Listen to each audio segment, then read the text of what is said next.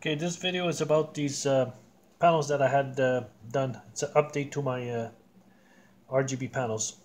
So this one is started off, basically you see here, you can see that this is unpopulated, the LEDs are not put in.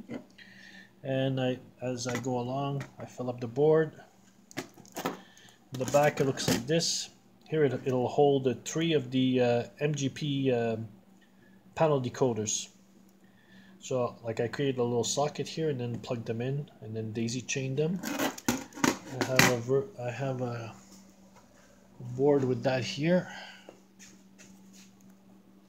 Here you can see the 3 boards from MGP daisy chain. So what happens is now this will be an in or out, and then this on this side is an in or out, so you can just put the boards in between all the other Loconet devices on the layout.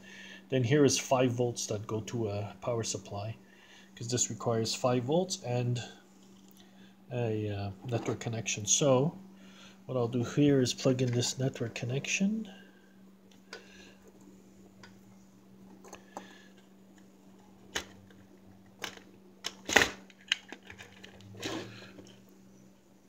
Tough to do it one-handed.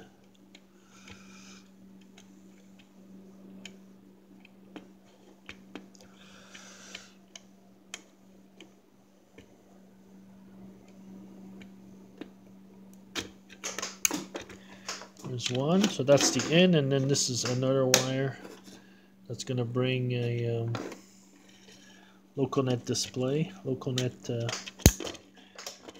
so that's all working. Take that over. That's an Arduino board. This is a Railcom project. So that's what it looks like lit up. Sorry for the shaky camera. So this is the old RGB LEDs. So I have one panel here, and I have another panel on the other side of the layout, which is here on this swivel. I have an arm down here, so I can adjust this.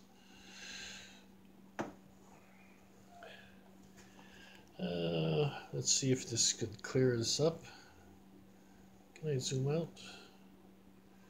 Yeah, so these LEDs, they're just a little bit different type. They're much nicer.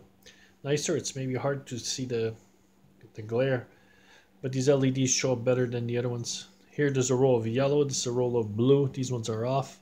It's telling me that it's occupied. So I created this little metal frame for it, and then what I did is I'm bringing it to a network connection here.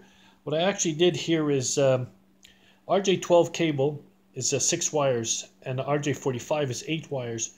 So what I actually did is 2 of the wires, it might be tough to see here, but 2 of the wires from the cable go to the power supply for the 5 volts.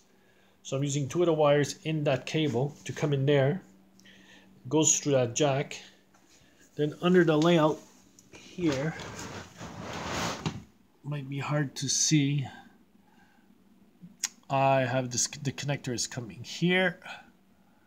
RJ45 cable out, but you can see there's 2 wires here attached, the 2 of the wires. So this, I'm using a RJ12 cable to go from there to this little network Digitrax, give me the Loconet signal to that. But then the other 2 wires split off and they come back here, and they end up getting wired up into here, into the 5 volt bus.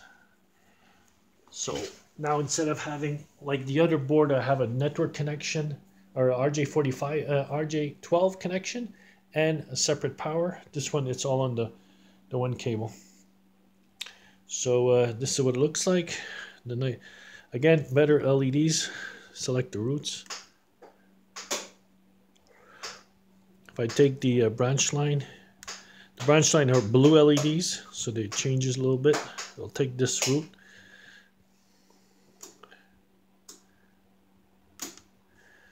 So that's all working like it's supposed to. There's LEDs in the track here.